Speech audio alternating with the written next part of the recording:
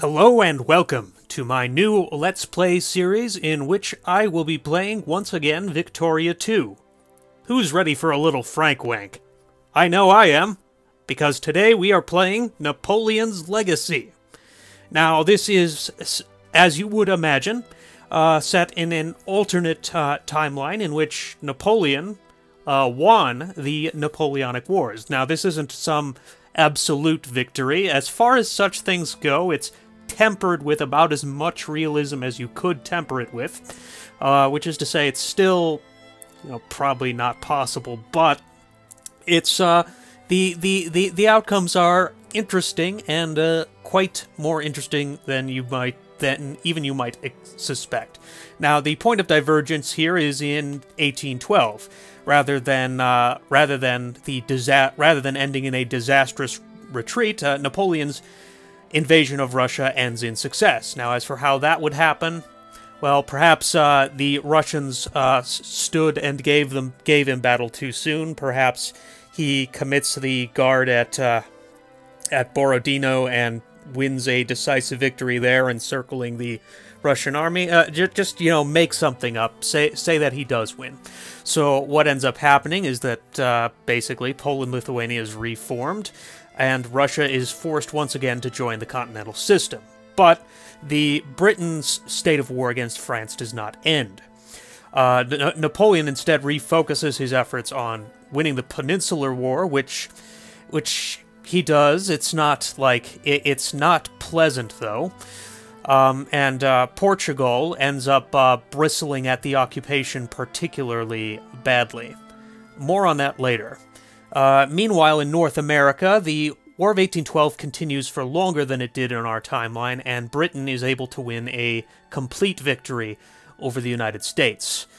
What ends up happening is they end up establishing the Native American buffer state that they wished to originally, and the tension between North and South, the South being apparently still holding British sympathies, I guess, ends up, it ends in civil war, and the North and South split into two different nations.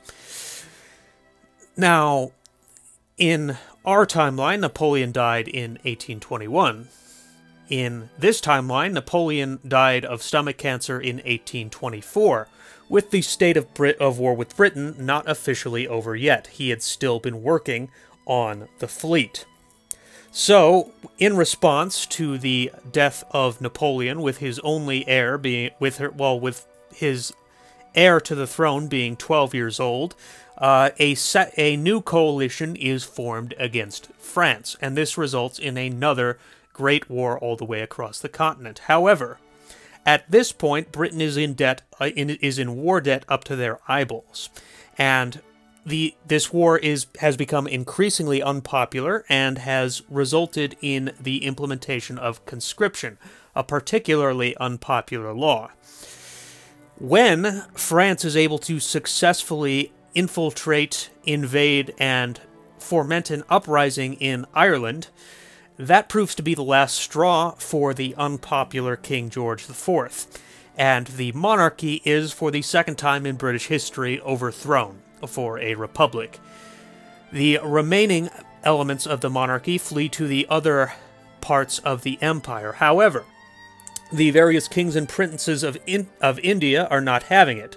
So, apart from a small enclave, company rule in India is basically over now.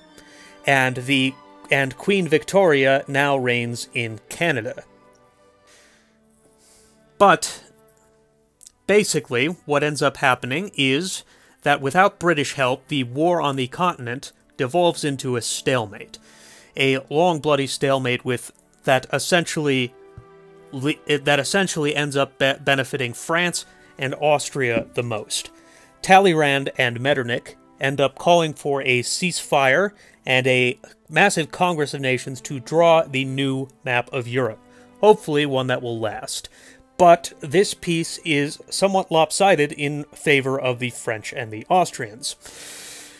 Since a Habsburg princess is currently ruling as regent of France, and the grandson of the Emperor of Austria is now Emperor of France, it likely would work more in their favor to work together to sort of find something that would be acceptable to both of them. So, in exchange for agreeing to give the Illyrian provinces back to Austria, splitting influence in the north of Italy, and releasing the Rhinebund from its satellite status, Austria then, in exchange, allows Bavaria to keep Tyrol.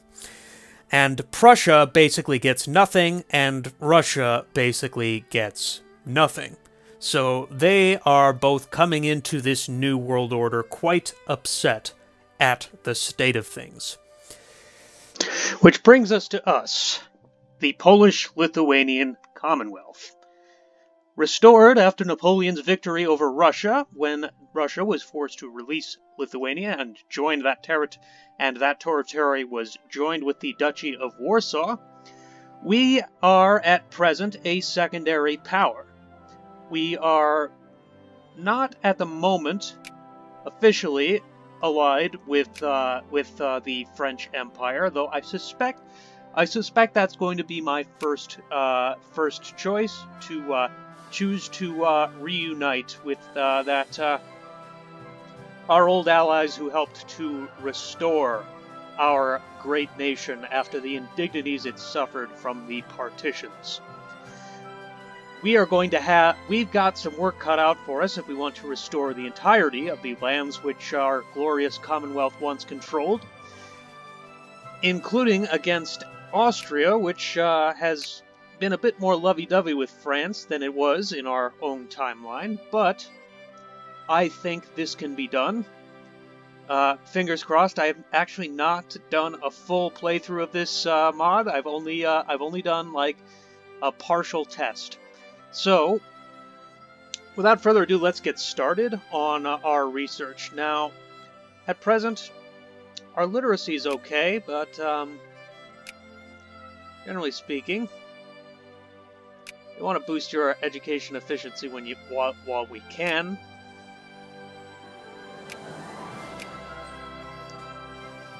At present, our ruling party is the Conservative Party. Look, I don't speak Polish. We got state capitalism, so we can fund the construction of railroads, which is what I'm going to start with.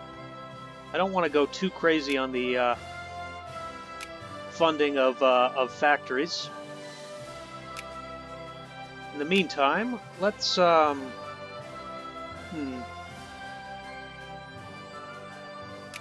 look at our admin efficiency at the moment. It's not good. I think we're going to need to boost our bureaucrats so that our state can become more efficient, and also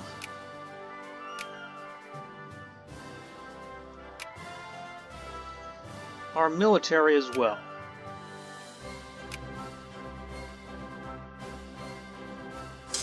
We're going to need 2 artillery and 1 infantry there.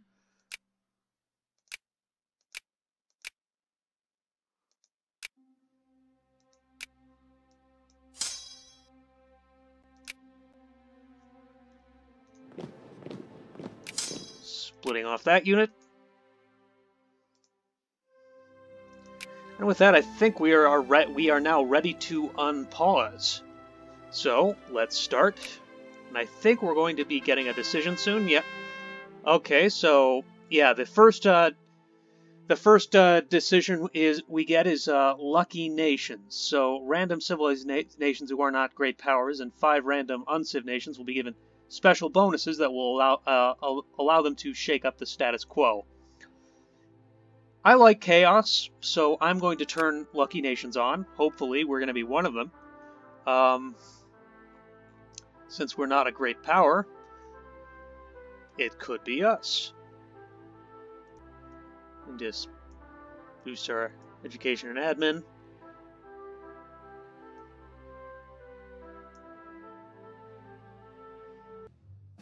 Maybe reduce our stockpile spending somewhat.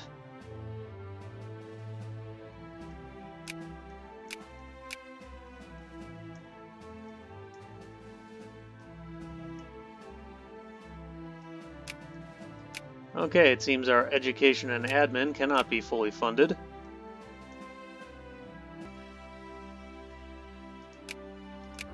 Let's start by reboosting our relations with our traditional friends, the French.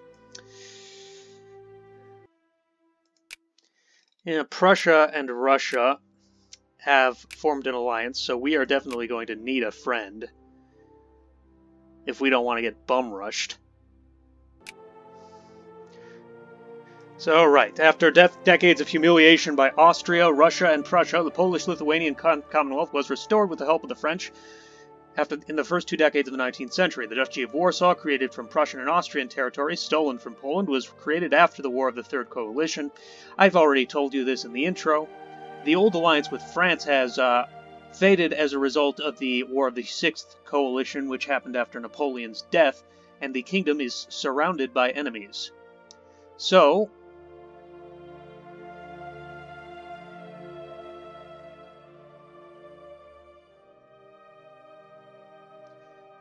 I don't think we want to make friends with any of those countries that are holding our rightful territory. So let's, at the cost of some prestige, go to the French. Okay. Poland will never again be destroyed. Poland is not yet and never shall be lost. But, just in case, I guess it wouldn't hurt to build our army up somewhat. Well, here is something interesting. Possibility for war over Danzig. I can't see anything bad resulting from that. Can you? Well, I'm going to make an attempt at it.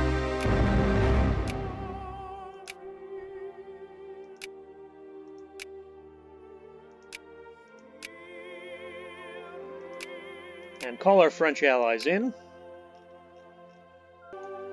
But, once again, we are surrounded by enemies.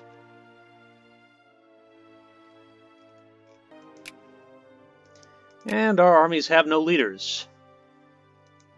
Then again, neither do they.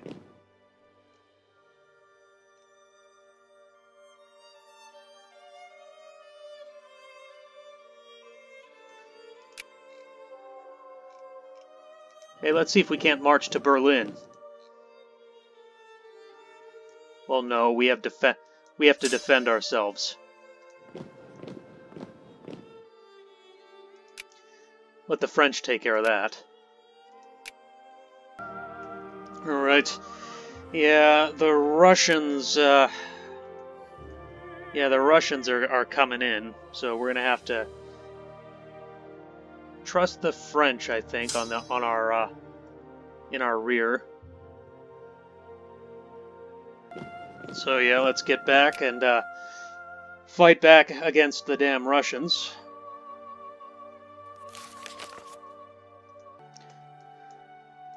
Alright, there's victory in Brest.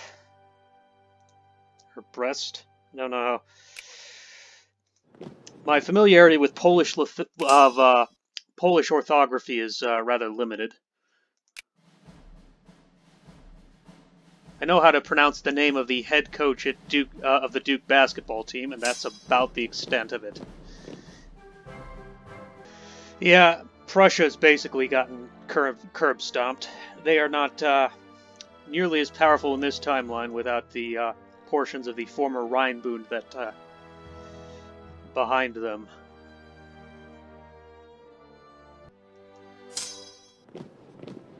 So France has added a war goal.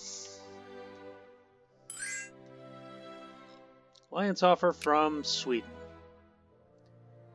They are allied with the British Union, who doesn't like us. We'll do it just for the map revelation in the Baltic. Alright, let's go reinforce the French right here.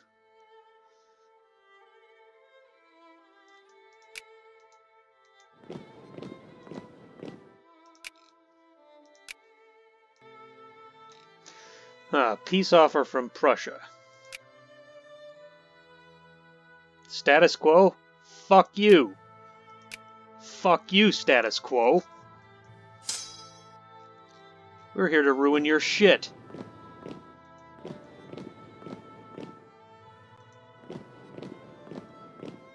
We're Poland, motherfuckers. We haven't forgotten.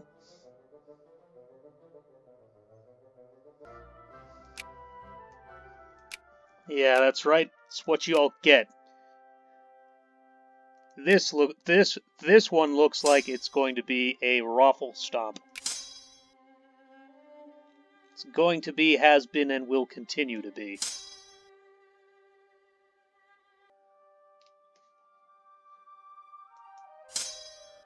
They might want to get the army with the leader to reinforce there, just in case.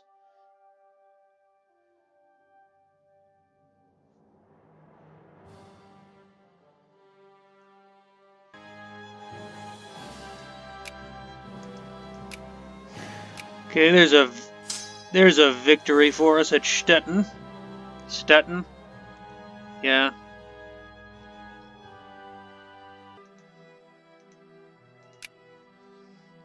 Yeah, normally you think, oh, Prussia and Russia together, we can't stand against them, but I was thinking in normal Vic-2 terms. I was forgetting that the hegemon here is France. And France is our buddies. Of course, one imagines that the Empire might not be in the most stable state. Certainly the world is not.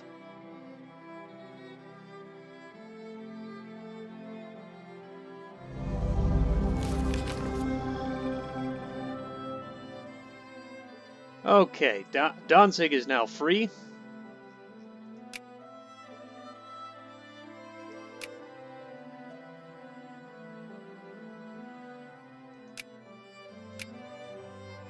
And we are now a great power. Let's start influencing Danzig, actually. Oh, well, we're not officially a great power yet.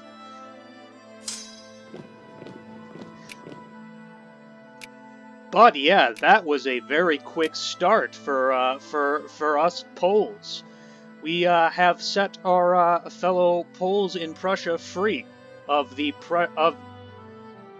Prussian yoke. Perhaps once again the king of Prussia can be, if we deign for him to exist at all, simply be known as the king in Prussia, because there is only one king, and he is the king of this republic.